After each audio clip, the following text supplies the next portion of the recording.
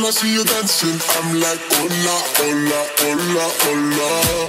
With your move fancy, make me wanna hola, hola, hola, hola.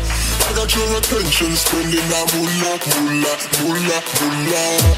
I'm a jump poppin', pockets, hola, hola. Wassam, welcome back to another video, and yes, today I'm sharing with you one of my favorite recipes, vegetarian chili. I always say this and people look at me sideways when I say it's vegetarian, but come on man, don't knock it till you try it. I'm not a full vegetarian, but I do enjoy my meals sometimes to be vegetarian, vegan, Paleolithic. I just like to try different stuff, and I like a realm of different flavors, foods, cultures, etc. So let's get into the video. As you saw in that first clip, I showed you all the ingredients that you need, so if you need to roll it back, you totally can, and don't forget to check the description box below for a list of ingredients. So I started off with mixing up my cornbread. Mind you, if you have some other alternatives that you like to use, you can totally do that. You don't have to use whole milk. Remember, all of this stuff is substitutable, if that's a word, but you know what I mean. Alrighty, next you're gonna chop up all of your vegetables, and you're gonna hear some clips of me and my homie goofing around. Go to the hoods, you know what I'm saying? Do you right? Do you right? I got you. Trying to find it. What a drink said. Energy drink. If you need a snack for that drink, hit me up. So finish cutting up the rest of your vegetables, and while this is happening, you definitely want to have your oil heating up in the pan. And you know I had to put the hot rotel in that bad boy.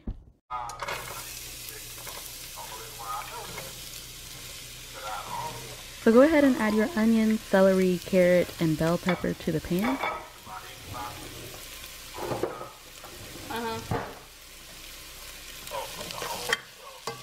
He gave you the rundown? What is wrong with you? I dropped some drink on my leg. I know she a hoe now. Oh my goodness. Before, she would have been a low-level hoe if she had an Equinox. It's a new business venture. Alrighty, so keep your vegetables in the pan. You're going to cover so that they get to sweat a little bit, and caramelize the onions. Once they go translucent, go ahead and add in your spices. Remember, that is in the description box below for the total list of ingredients that you need. I almost forgot about my cornbread. Personally, I like it softer than this, but we gonna work with it. It's fine. She's not burnt. She's just a little toasty, okay? A little toasty. Definitely gonna put this back into the cabinet. We do not need her because our little friend, this one, came right through. Thank you for that. So as you will see in a later clip, I definitely made the mistake of not checking my cayenne pepper before pouring it into this pot. Lord have mercy. So be careful, guys. Check your spices, and you'll see the clip to show you just how much I put in there. Next, go ahead and add in your beans, and we'll go from there.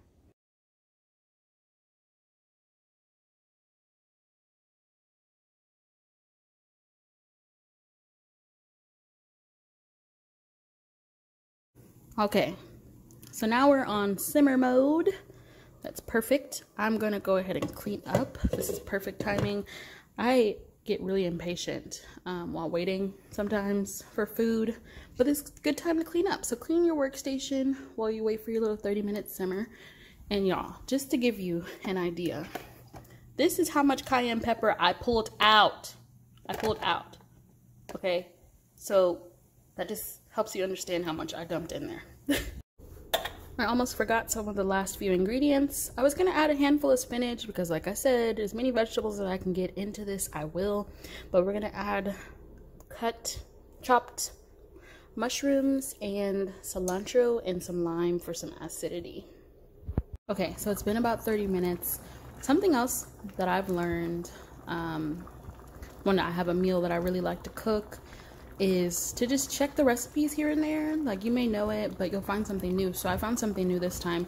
You do want to be careful of the bay leaf that is in there, but you're gonna take about a cup, ooh, it looks so good, and a half of the mixture and transfer it to a blender like such.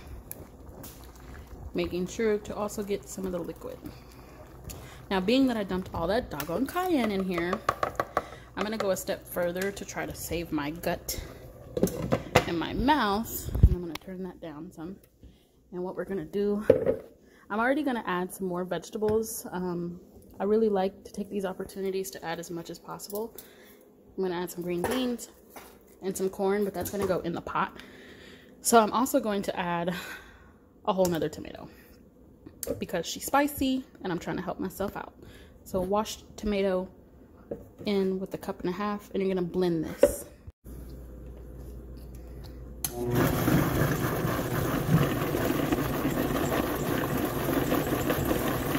I smelled this and I about died. Y'all, that cayenne is so strong. Hopefully I'm okay. I mean, I tasted some spoonfuls and yeah, it's spicy and I like spicy food. So I think I'll be okay. But remember, my diced tomatoes also were hot. The can that I put in. But anyways, you're going to take that bit that we just blended up and put her back in. And this gives you some natural girth. Now, one thing that I didn't do that they mentioned in the recipe was to add vegetable broth. I was going to add, and I'm going to go ahead and take the bay leaf out now. I was going to add chicken broth, but I mean, look at it. I don't need it. I've already got the texture I want. It's fine. If you want from here, you can continue boiling until some of the water comes off. But I'm pretty content with this consistency. I'm gonna add my drained corn and drained green beans, and then we'll plate up. Alrighty, there you have it, guys. This is a really quick and easy, nutritious meal that you can make. I ate off of this for pretty much the whole week, between lunches and dinner, and I would just switch up what kind of carb I had with it. So it was either the tortilla chips or I had it with the cornbread. I hope you enjoyed. Thank you so much for watching, and we'll see you in the next one.